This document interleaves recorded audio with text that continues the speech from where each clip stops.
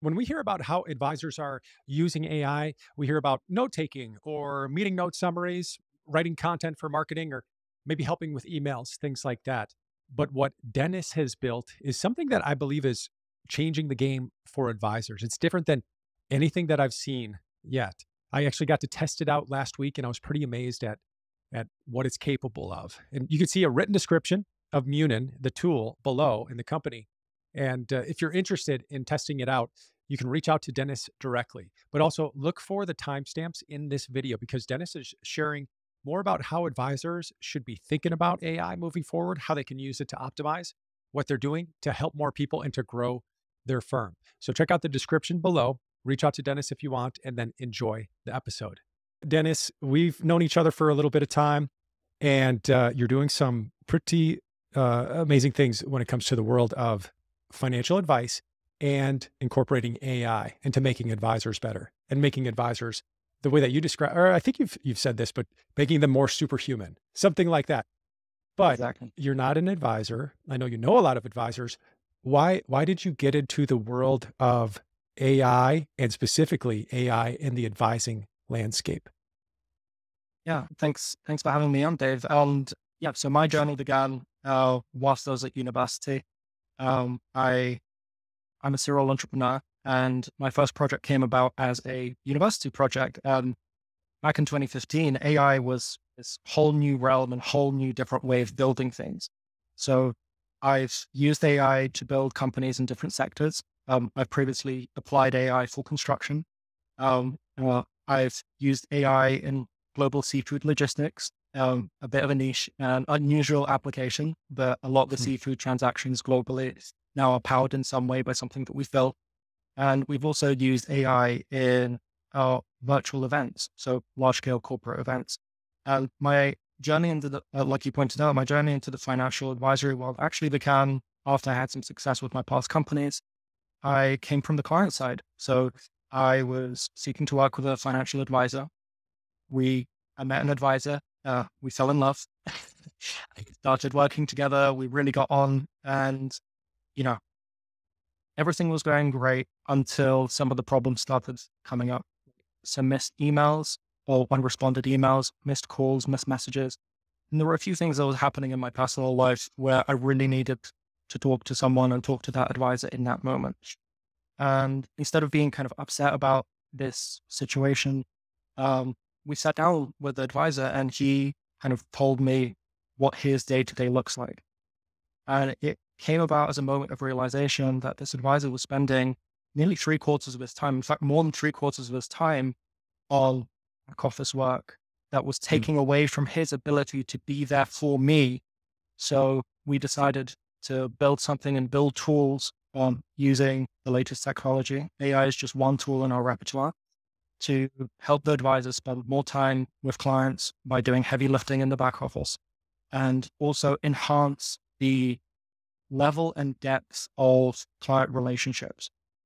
So the AI that we're building kind of gives advisors more time and enhances their ability to go deeper with more clients. I love that. And yeah, that's a common, as you know, and as I know you've talked to a lot of advisors, the common problem is that the balance of you got to be, well, one, you have to be the marketing person and the salesperson, right? You have to be the advisor, which is what clients are looking to us to do, to be the advisor is the main, really the only thing they want us to do. Yeah. And then you have to be the operations person doing the paperwork or doing the scheduling or whatever, all the ops stuff. Yeah. But yeah, and the problem with it, and this could be many industries as well, but you have this level of success and you're growing, but that problem doesn't go away until you can either start hiring, which a lot of people do, but then there's also a lot of advisors that know the difficulty of that. That's a whole different thing. Then you become a manager and you have a whole different uh, leadership skill that you have to develop. And it's difficult. If you get into this world to help people and help them make good money decisions and be that trusted person, but then it just all this other stuff starts to bombard us. And you went through it as a client, so I love the things that you're doing. I'm just curious, as we're you're the expert in AI, what's the role that currently AI is playing for advisors? How do you see advisors using it? What's the landscape? And then where do you see this progressing? Yeah.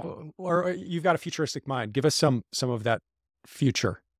Yeah, of course. So I think like with any new paradigm shifting tool, there's layers to unpack and layers of use of AI um, that builds out like different experiences. And I think right now we're kind of on level one, which is every advisor is familiar with ChatGPT. I think everybody's logged in, tried to get it to generate an email or filter through some information, do some basic analysis. And beyond that, once you kind of see the limitations of it, it looks like magic the first time, but then you see the limitations and you kind of abandon it because this experience is not tailored specifically to an industry. It's a very general tool like ChatGPT and what OpenAI and other models have built.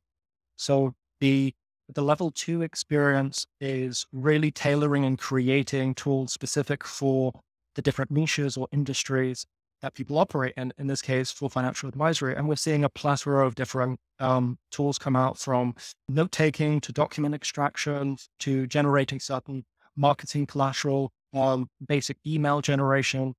These are kind of the level two tools, and they start to augment the advisor and allow them to operate in an accelerated fashion.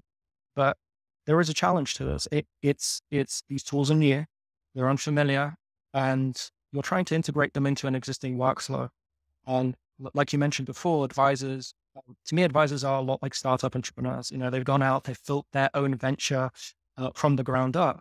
And it might be 3 to 5 years before, you're making your first hire and you have to change your processes. So it's the same thing here for advisors. You're having to really change the way you fundamentally work.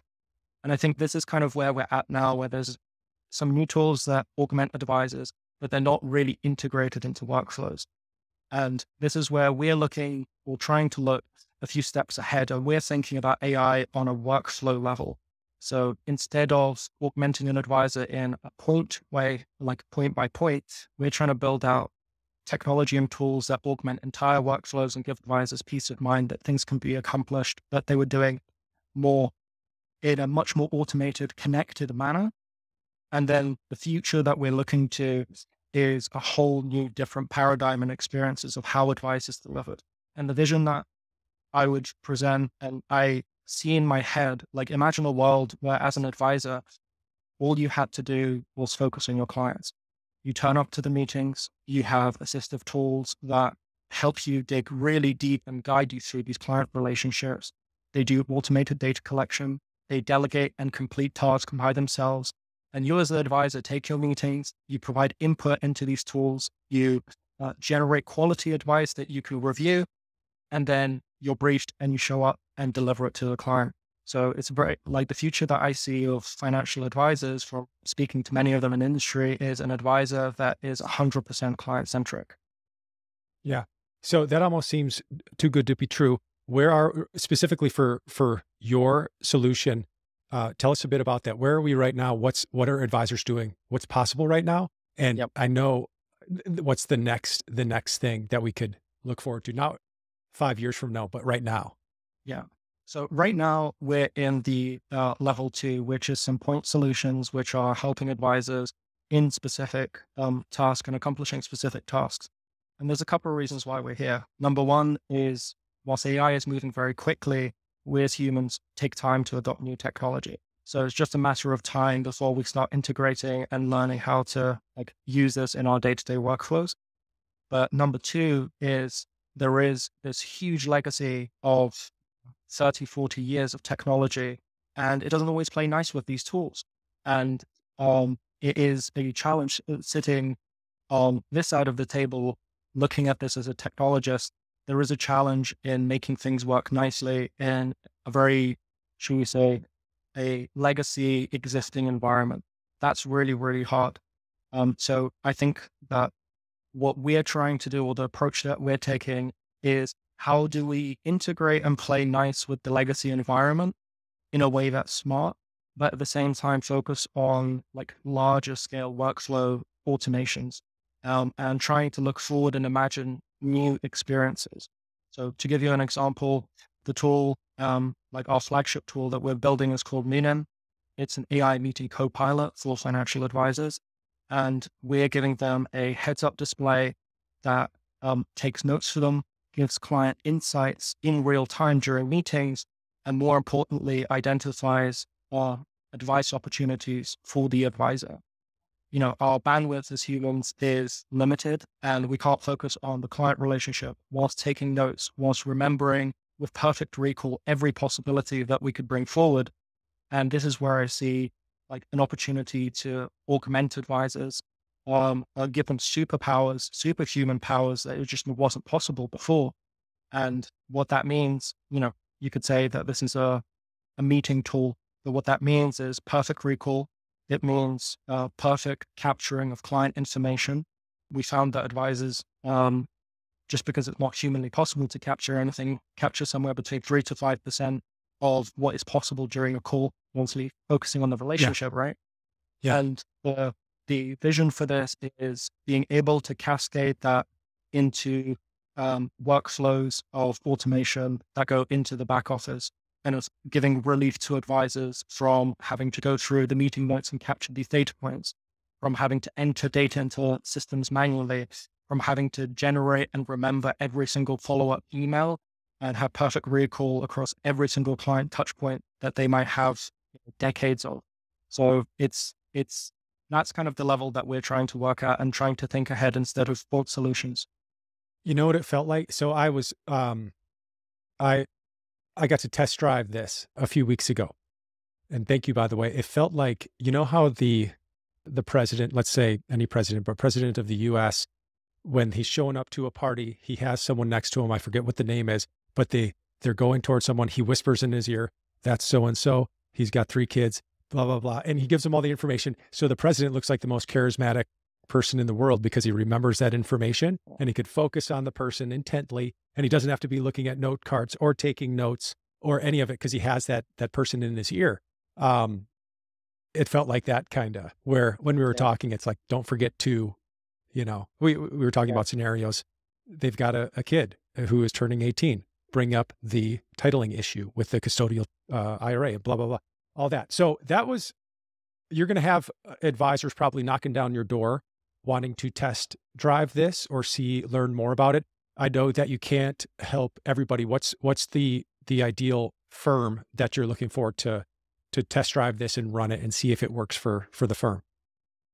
Yeah. So, firstly, like we're open to every type of advisor out there. Like, I really value and see that a lot of people are going independent and starting their own practices. And, like, I feel almost compelled because that's where my journey began, working with an independent solo advisor, like to kind of give back and be a part of this community.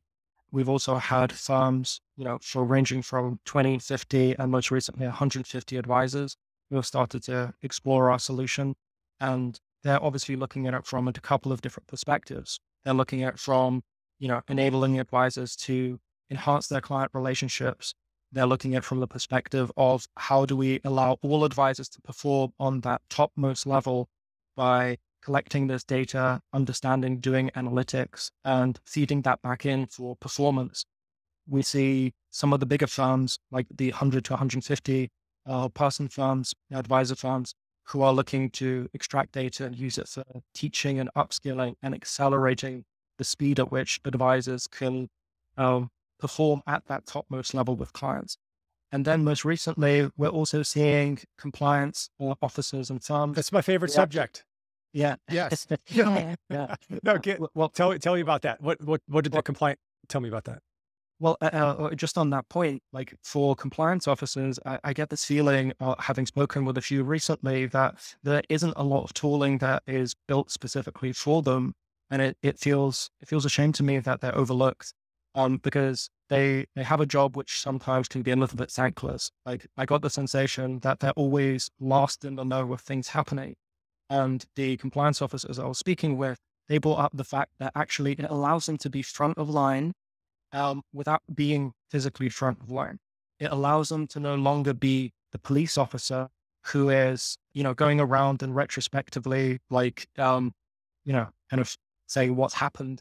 It allows them to actually be proactive rather than reactive, in the sense that, like, our heads up display within our platform that assists advisors, we can bring up prompts that rectify compliance issues in the moment to use more compliant language.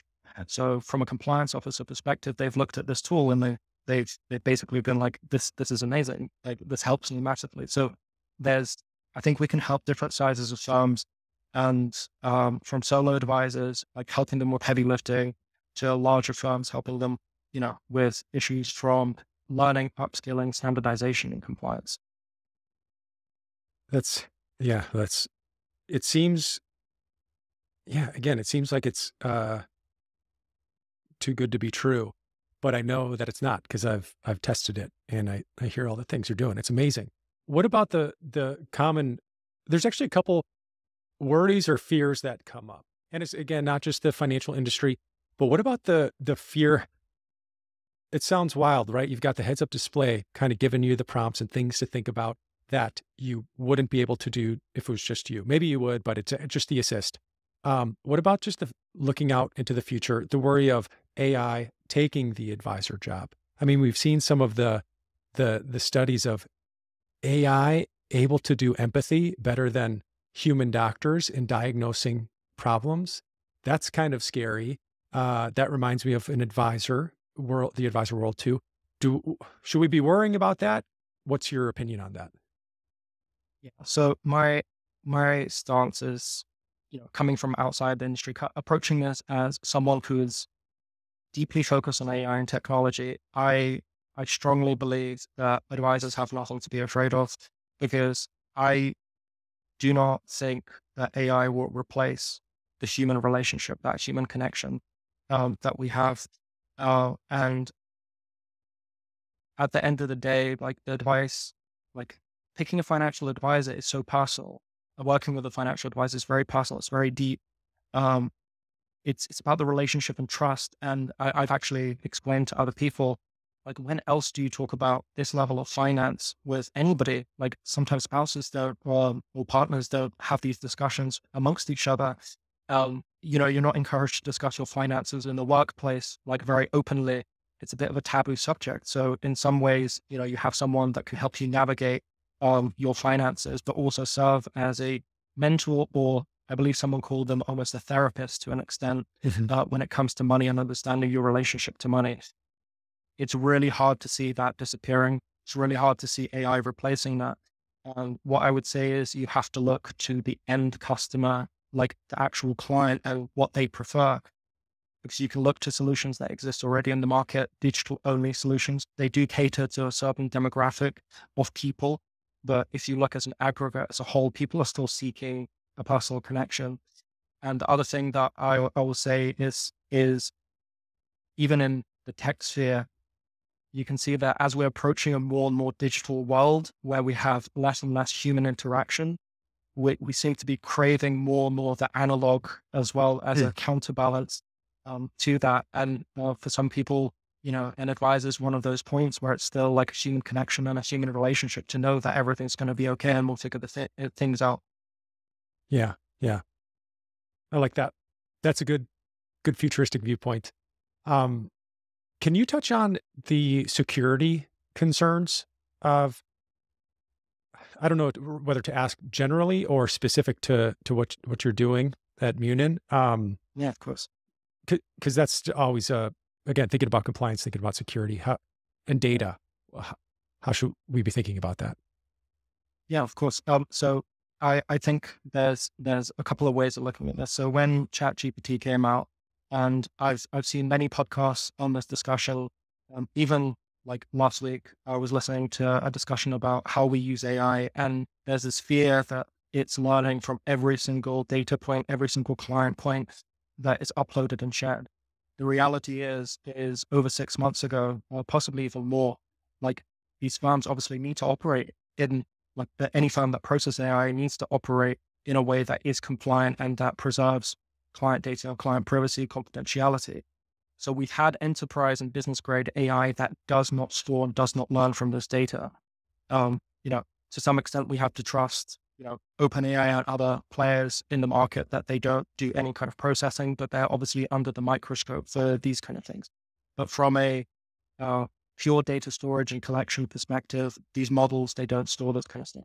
But from our view, we've taken it a step further to ensure confidentiality for all of any data that passes through Munin. So number one is just a little bit of background. I'm an advisor and a member of the advisory committee for a company called Oblivious. Oblivious is a market leader in zero knowledge proof technology. And what that means is their ability to do analysis on data without ever revealing the fundamental data. If that seems almost impossible, it is in the realm of things similar to quantum computers. It's just years ahead of what the public kind of knows and is aware of. It just so happens that the CEO of this company, Jack, was my first ever employee. So we have a very good relationship, and we applied these kind of technologies to what we use. And the second part is we have additional layers and safeguards where any personal data is never fed directly into end models. So we have almost an AI before the AI, which removes sensitive information, and only passes general high-level context into the models instead of like client-specific information. And the last point is that I want to mention is for myself, my master's degree when I was studying at the London School of Economics was in management of information systems, and my major was in data privacy, security, and data governance. It's what I wrote my thesis on. It's what we based my first company that I built on the ability to preserve people's anonymity and data. So we built this from the ground up to adhere to these kind of standards. At the end of the day, our view on all of this is that you're the advisor, it's your clients, it should be your data. And I've noticed that not to fire any shots into the industry, but I've noticed that some other players don't treat it this way. And they feel like, I've helped you collect this data, therefore I own this data. Like that's not the way that we work. Okay. That's comforting for sure. Yeah. What about, I guess just last question. We're looking at AI do all of these things to assist advisors and help and make us better so we could be focused more on the person sitting across the table or across the screen. What should we not be looking to AI to do for us? Or what are the, maybe the concepts? Yeah, I don't know if that's coming across. What are the things we should not be trying to do with AI?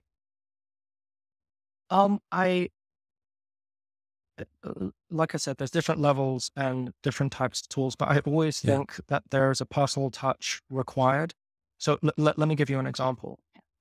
We should not be allowing AI to, without overview, offer trading advice. So doing like what is humanly possible, analyzing billions of data points and then feeding them back and making decisions that haven't been reviewed. And on that point, this is where some of the regulators like have made it clear that where you fall foul with AI is where you do something that is completely humanly impossible or improbable. You analyze every single stock movement within a second and then deliver advice based on that, right? Not saying that advisors do that on a day-to-day basis, but it's just an exaggerated example for like more illustration. In the advisor workflows that I see, we shouldn't expect AI to produce complete financial plans by themselves without human overview. Like our perspective is like we can get plans 50, 60, 70, 80% complete, but a human has to be in the loop in order to review it. And most importantly, a human has to be in the loop to deliver it. Yeah. Okay. Anything, sometimes my mind gets blown and then I get stuck. What question, any other advice to advisors in this big topic of AI? And then I want to hear how to get in touch with you or get in touch with someone if they're interested in test driving this or seeing if it's a solution for them. Yeah, of course. In terms of what I would say to advisors, I think that using AI is the next quantum leap in terms of a fundamental shift in how a practice is run. Obviously, people are in competition with each other, and you always need an edge. And it will be the early adopters of this technology that will grab more clients, will have deeper, more meaningful relationships with clients, and that will it will become obvious the difference between someone who is using this kind of technology in terms of their client relationship, um, management ability, and also how many clients they can support.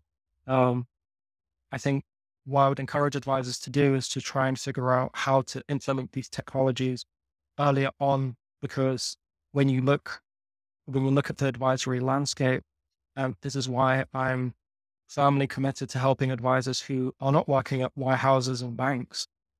They have a lot of this tooling, they have a lot of these processes that we're not always subject and privy to, that gives them a huge competitive advantage. And there's something really nice in the kind of David and Goliath story, so to speak, of, supporting David, the independent advisors, the people who are cutting their own path through this world, versus like building a tool that's just solely set on, the extremely large enterprises.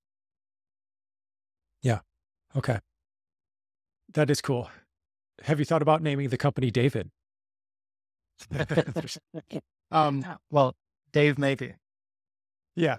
So, what's if an advisor is listening to this, or a leader of a bigger, how can we reach out to you? What's the next step if we want to start testing this, or can we? Yeah, of course. Yeah, yeah. So it's open to testing. It's open for use. We're taking and working and partnering with advisors and firms of different sizes. I'm personally in all of these conversations because I want to help people navigate their journey into this world. So if anybody wants to reach out, they can reach out to me directly. I'm on every single call, have every single conversation to understand how to implement, but also the worries and concerns that you may have. I'm here to answer them. So if you want to get in contact, you can drop me an email, Dennis@muninai.com.